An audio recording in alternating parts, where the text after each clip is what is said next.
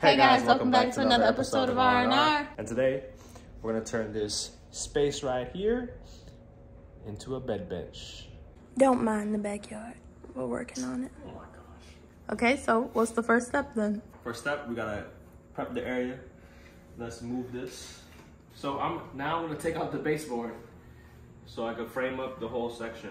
You're gonna need a sharp utility knife. Gotta cut this out. You wanna just score the baseboard. Why you can just leave the baseboard on there? Because it'll get in the way. Because I'm gonna put a piece of 2x4 here, and this is gonna be a gap, unnecessary gap. You don't need that. Okay. So you don't wanna do is just cut all around. You wanna cut all the caulking, and you wanna do this because when you go and take a pry bar and pry this baseboard off, you don't want the paint to come off with it.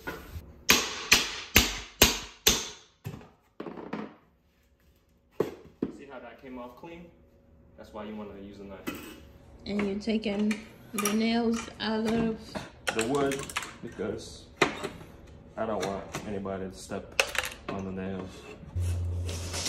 Why you measure it? So I can put a piece of 2x4 right there. Robby is cutting something. He wants me to record. I don't really know what's going on.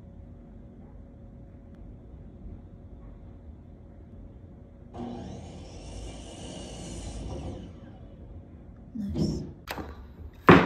Okay, what's this you cut? The frame piece. And you have to measure it to see how high up you want it to be with all your material and everything. Yep.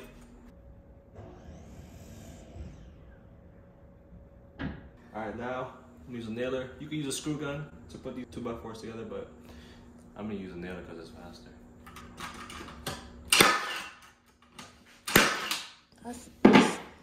That's pretty loud. Should you be wearing earmuffs or goggles? It's not that loud. Well, yeah, you can. You okay? Mm-hmm. You sure? Yeah, just covering my ears. You putting it up like that. Yeah.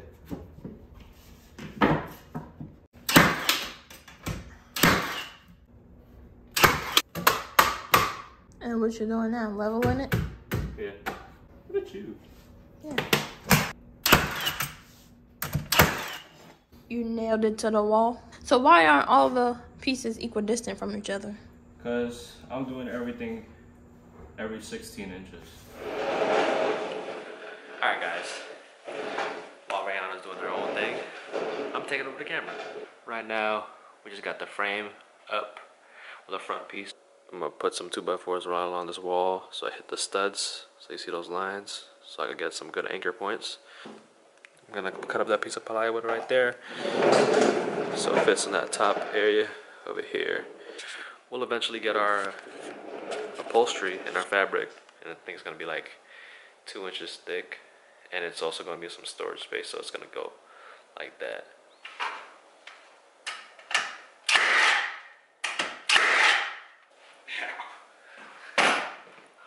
Always wear some gloves.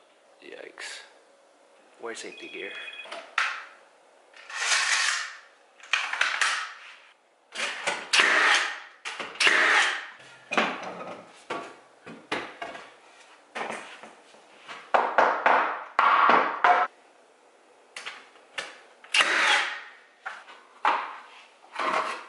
Normally, I would just take that 2x4 and basically frame it like a box, but I didn't want to waste about like 3.5 inches of space all around. And I also plan on moving that register, putting it up here, and drywall the face of it so it blends in with that wall and that wall. I'm going to cut that plywood down to size and put on top, and then we're going to go get some fabric.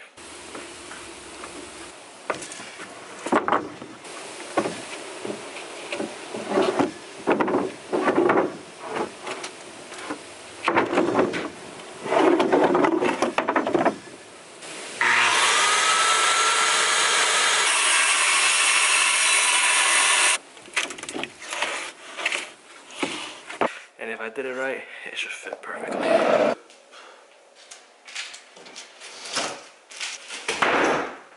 Alright, so we got the plywood piece in. So basically it'd be like this. we'll have the upholstery up top of here. Then you're able to lift it up. Alright, I just put the vent in. Now I'm gonna put some drywall along this section here. I'm just gonna add another piece of blocking over there so I don't have to find a different way to secure the drywall to it.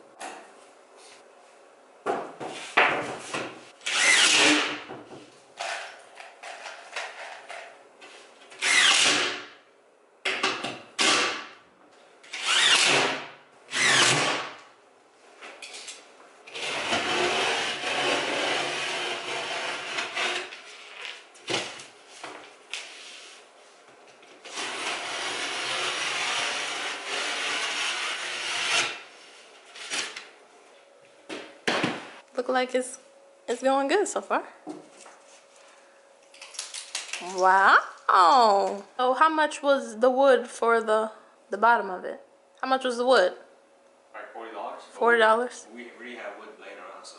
And we already had wood laying around. So, what about that? We already had this top piece laying around, right? Yeah, we already have plywood laying around too. So go ahead. Comment down below.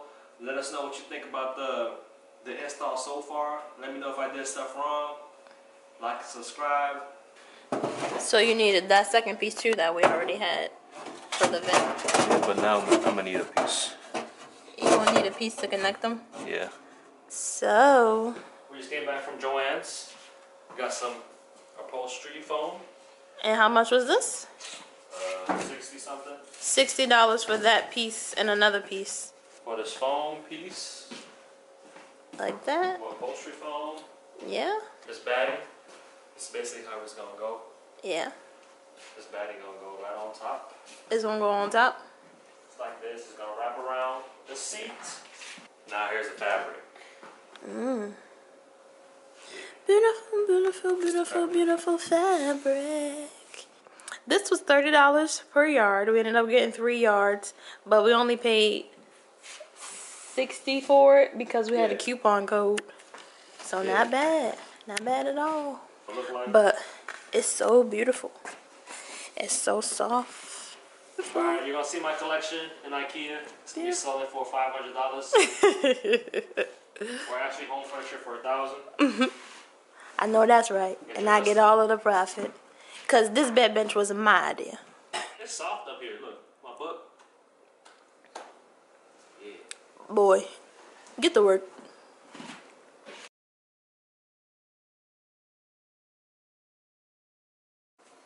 So now, you stapling it to it. Is there a different way to do it other than stapling it on there? Glue, but the only reason why I'm stapling it because in case I make any mistakes. In case you make any mistakes? Yeah. I can just take it right off.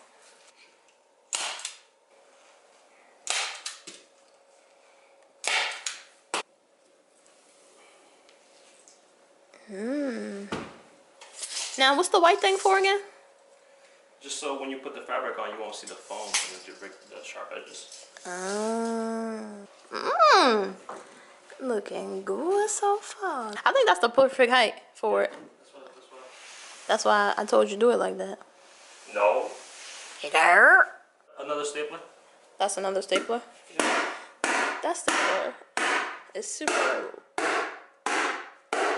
Ow, that's super loud. So make sure as I'm hitting it, it pulls the fabric closer.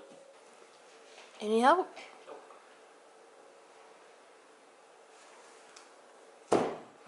You try to make sure it's centered.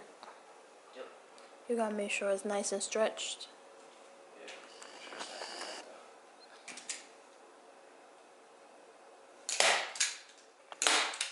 You gotta make sure that corner tight. I know. They were saying when you do this, tucking the corners are the difficult part. Yeah, you got it. Right now I'm just winging it. Stop saying that. You know what you're doing.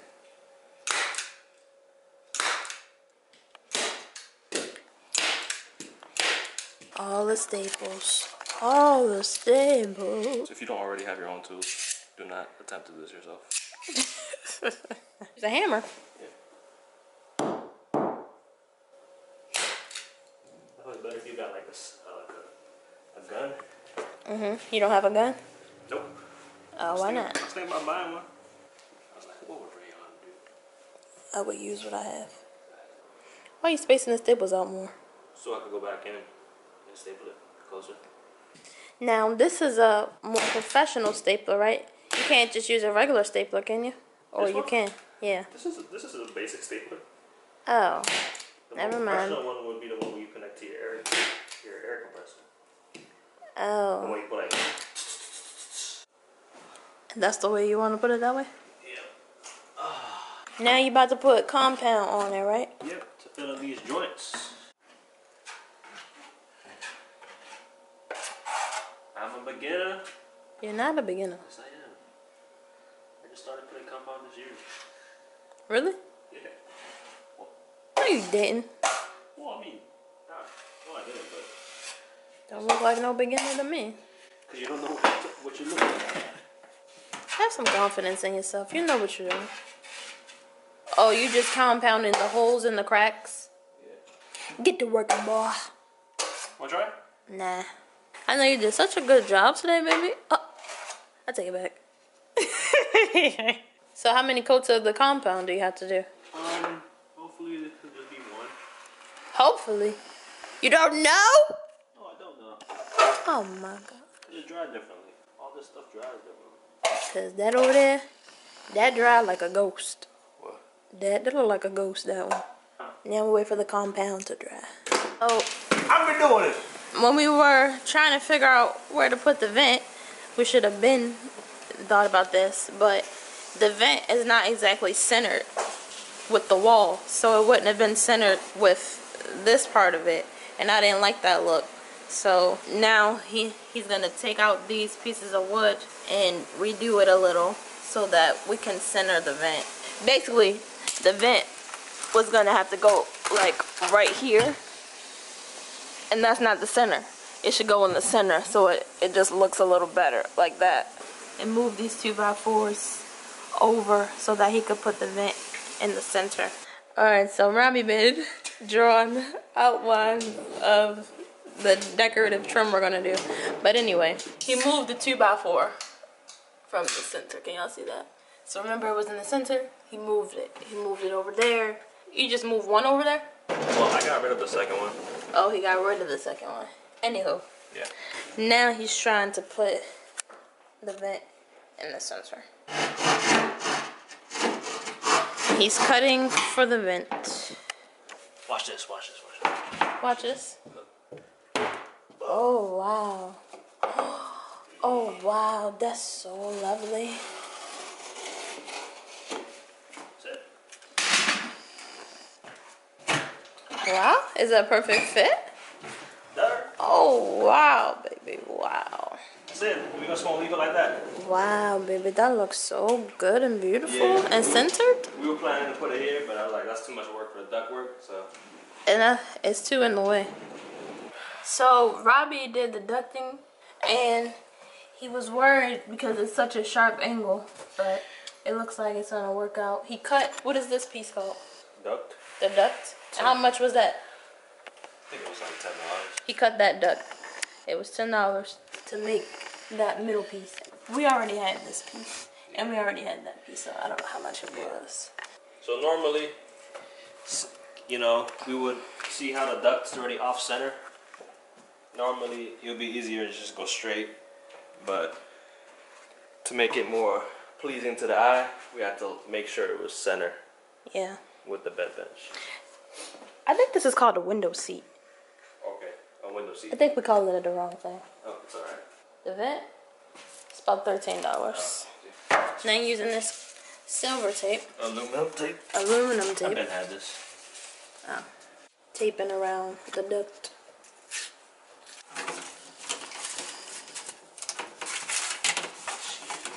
So this is The box?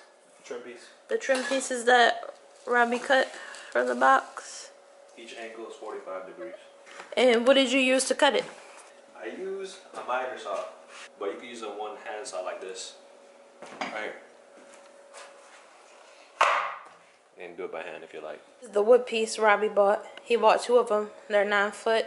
It was 24 something for these. For these 2 pieces of wood. Yeah. That's 9 feet like this. Yeah. This DIY stuff is expensive. Now, Robby is sanding down the wall and stuff to make it smooth. He's gonna do that for this. That's just drying the compound that he had to add right there. Robby is putting the molding back inside. There you go. But wait. What? How you gonna put it in there? I'm gonna nail it. What was that? It's the compressor. What's the compressor doing? Give me everything. Oh.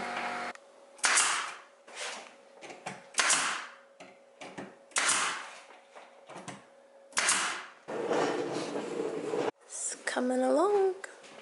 Just need some paint. Robby is sealing stuff. So it looks better when I paint everything. He's sealing it with, what is that? Caulk. Oh, Caulk.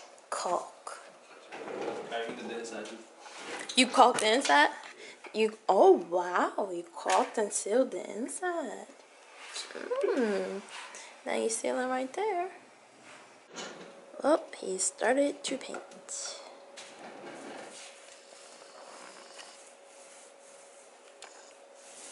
You have 20 minutes already passed by? I don't know why. That's how the caulking should be drying. Fine detail work usually takes the longest time. Look at me now. What does that even mean? Yeah. Leave Leave a comment down below and let us know what you guys think. Now Robby's going to nail down this. What is it called? This gray silver metal piece? This trim piece? This trim piece. So that when you close the cushion, you don't see this wood and it looks more clean and straight.